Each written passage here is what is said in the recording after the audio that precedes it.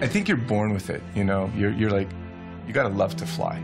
It's this love of flight that really unites us. It's actually quite magical when you see an airplane show up at the gate because of the number of moving pieces there are.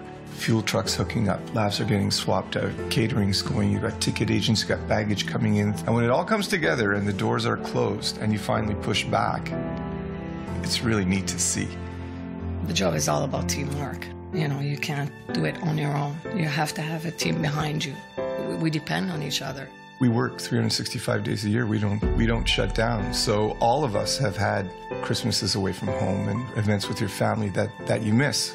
We've all been there. There's not one person that's come through this business who has not gone through that.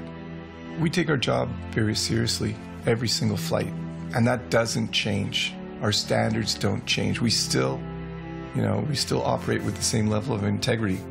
The only thing that's different is we have this sense of realization that for our passengers, it's that much more important for them to get home for the holidays.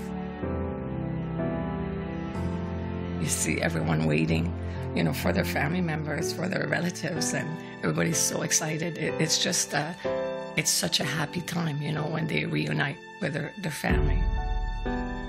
It can be tough. You miss your family. Never get used to it.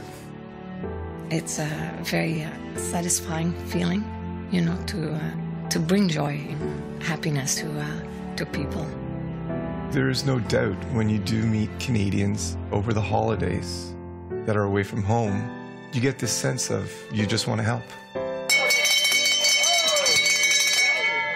We have an announcement. We have an announcement.